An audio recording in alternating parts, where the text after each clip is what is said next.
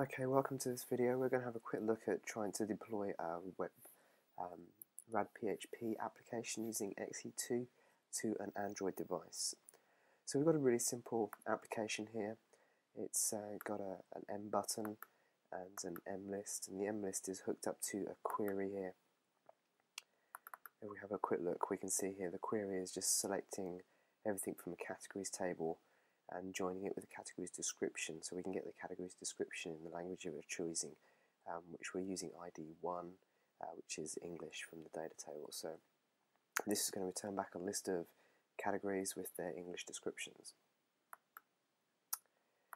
On the M list itself, if we have a look, we can see that the query and the data source down here are linked into the M list via the data source. And we have a look at the data mapping. We can see that the ID field is the parent ID, and we're picking up the base value of 0 to start with, and we're going to show them the category's name. And when we click on the category name on the selection in the list, it's then going to get the category's ID as the new ID to populate into the base parent field value, and that will enable us to drill down through the data. If we just have a quick look at the form, we can see here that we've got use Ajax enabled on this form, and this is looping back to my IP address for my development machine at the moment.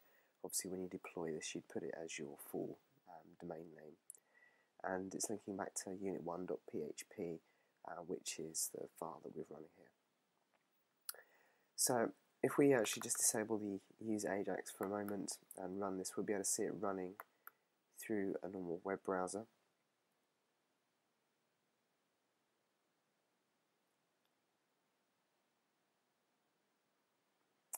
And here we can see our list has been populated with the data, and we can click on it and it will drill into the next page and so on. Now the data only has 2 levels in here, so when we get back to the bottom we can just go back up and maybe choose something else. So all the nice smooth transitions are provided by mobile jQuery. And now let's go and turn use Ajax on. I'm just going to save that here, and using the new option through the tools wizard for PhoneGap, I'm going to say let's run this out as an Android device,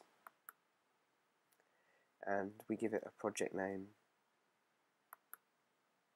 We can choose then specific icons that we want to use for deployment through the App Store and on the device. I'm just going to keep with the default Embarcadero one. And we can choose a folder that we want to export this out to. So let's see if we have ctemp. So it's now gone and completed the export out. So if we go and have a look at our folder,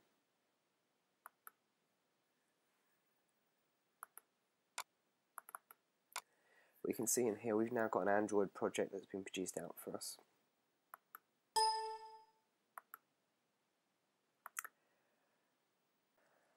Okay, so the next thing I need to choose is to choose the simulator I want to run. So I'm going to choose the Android 2.1 simulator.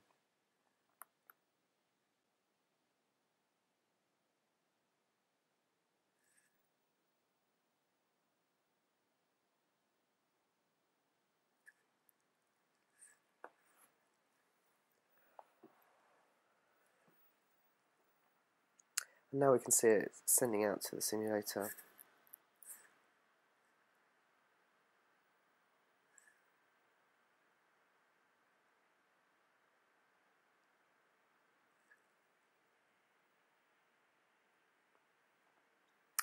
And now as we unlock our device,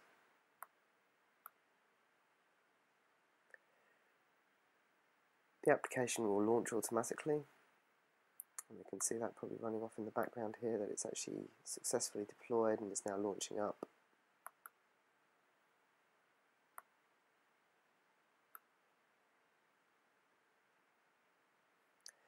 Now here we have our native application as a package running on the Android device.